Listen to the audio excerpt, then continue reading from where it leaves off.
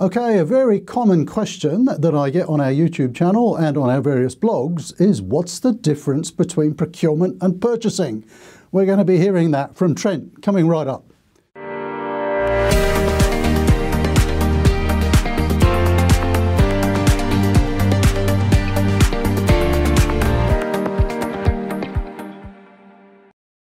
Okay, so what is the difference between procurement and purchasing? Is there a difference? Can we use the terms interchangeably?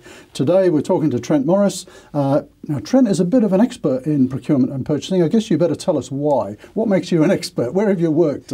Sure, yeah, so I've had a few different roles where I've looked at both procurement and purchasing. So when in operational type roles, I've been involved in purchasing, and then more recently I've actually had a few roles in procurement. What sort of companies? You know, credibility. Yeah, sure. So in an operational role, I actually worked for Beam Suntory, that most people would know of as Jim Beam, the bourbon, which is one of the favourite jobs I've ever had. And more recently I worked for Coca-Cola Amatil in their procurement team, looking after group logistics. Okay, so you've had a fair bit of experience in some big roles there. So let's get back to the question, what is the difference between procurement and purchasing? Sure, so I think the easiest way, Rob, to explain the difference between procurement and purchasing is to consider, for example, buying a new car.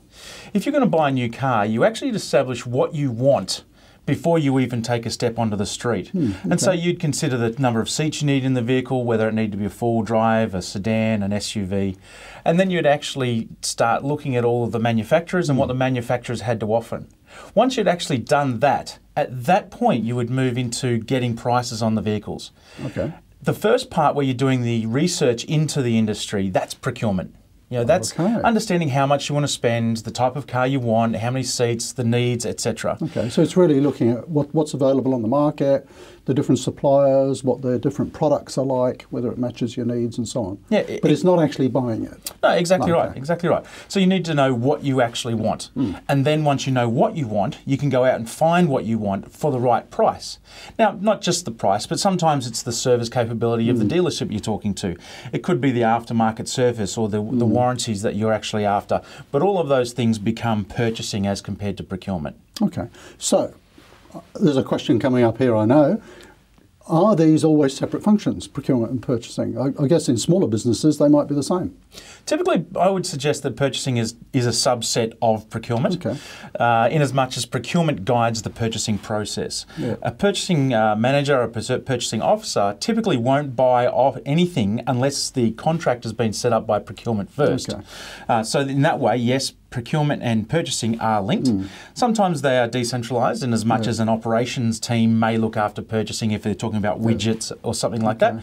But if you're talking about something that's more indirect, something like travel, that might all be governed by a centralised body. Okay, and in a smaller business, if there's any sort of small business owners watching this, usually it's going to be a senior person, the director will be saying, hey, we're going to buy our widgets from this supplier, and negotiate the supply and the prices and so on, and then an admin person or someone in purchasing actually does the buying.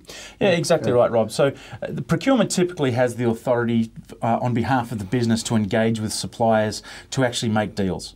The person who is executing those deals is the purchasing, and typically would be a more junior resource to the business. Okay, so other terms that come up, and there may be some confusion around these. Category management, what's that? And what's supplier relationship management? Are they the same thing?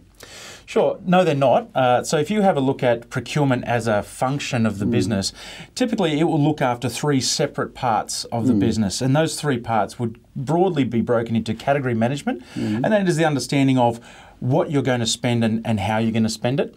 Then a category manager would hand off to a sourcing team, and the sourcing team would actually go out and set up the supply in the first place, and then they would hand off to a supplier relationship management team who will make sure that the supplier is performing in accordance with the requirements of the contract. Let me ask all the dumb questions here. So, so what's a category? Is that indirect spend versus direct spend, or is it like travel, fuel, that sort of stuff? Look, in my experience, typically there are three types of category at a very senior level. So you have directs, and that is the product that actually is sold to the market. So in the FMCG space, it could be the ingredients to the liquid. It's the tins, the bottles. Anything that touches the product. Indirect is everything else that is used to get the product to market, either from a supply perspective or a demand perspective. And then finally, the third one, which is quite often separated out, would be IT and other information services, because that is a very complex environment within its own and requires specialist knowledge. Okay, now a question I've often been asked, and sometimes I upset people with the answer, is where should procurement report to within a business structure? That's a great question, Rob, and I've encountered two separate areas. I'm doing some work with a customer at the moment who I'm working with the operations director because the vast majority of their spend is in the direct space. And he wants to govern that. He wants to understand the requirements around the capital employed, etc. On the other hand, in a lot of organisations, it actually belongs to the CFO. I think the best way to think of it, it would logically straddle those two teams. So who it reports to is perhaps less important, except the fact that procurement is required to engage with all parties to ensure that the money is being spent well and the business is actually getting the value for money that it wants. Is procurement a good career? Because there might be people watching this who are thinking of getting into procurement. What would be a good way to get into it? So far, I've found procurement a great role to be in. I've had a number of roles within supply chain, and I must admit procurement is one of my favourites. For me personally, I really enjoy the supplier relationship management side of procurement, being able to engage with people and help to get the best out of them so that we know that we're getting value for money. I really enjoy that part of it. Typically, an easy way into procurement is simply to stick your hand up and say, yes, I'm interested in procurement to your management team.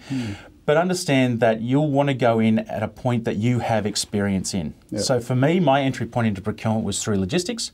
I had over 15 years experience in logistics when I got into procurement, and so it was a nice, easy transition for me. I think any other way, you'd want to be starting at a more junior level and coming into maybe a graduate program or something like that. Sounds good. So I think we've answered the question. What's the difference between procurement and purchasing? And in a nutshell, your analogy of going to buy a car, procurement is kind of looking at the market, all the different brands and their features and which brand you might want to buy. And then purchasing is actually going out and negotiating the deal and buying the product. Absolutely. Perfect. Thanks for that, Trent. So there we go, another topic. And you should realise by now that we have new videos coming out on a Wednesday. So if you're not subscribed, do hit the subscribe button down below. If you hit that bell, apparently you get an email every time we post a new video. And do comment below if you've got any questions. I'll make sure that Trent or I answer those. Thank you for watching, and we'll see you next week.